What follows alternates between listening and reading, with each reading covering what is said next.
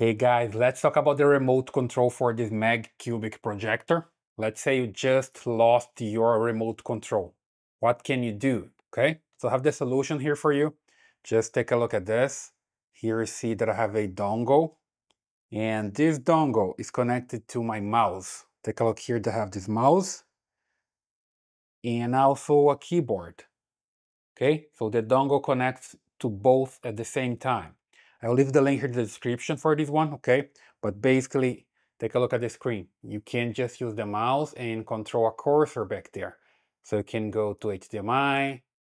Here, for example, I just connected to HDMI, and this image is coming from my computer or my MacBook, okay?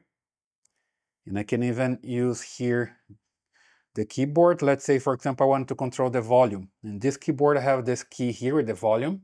If I press here, take a look at there. I'm basically controlling the volume. Okay, it's 100% now. Can come down.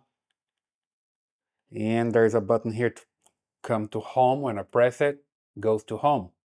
This button here, okay? So super simple. I can even turn it off. When I press this button here, I turn off the projector. So it works pretty fine. Again, here the mouse. So I go to settings, for example, network settings, whatever I want to do here. If I want to come back, what I do is just come here to the mouse and press the right button. Then it comes one step back.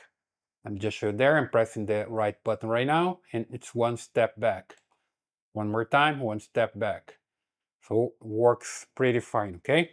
So that's the solution. If you lost your remote control, you can just use a mouse with a wireless dongle.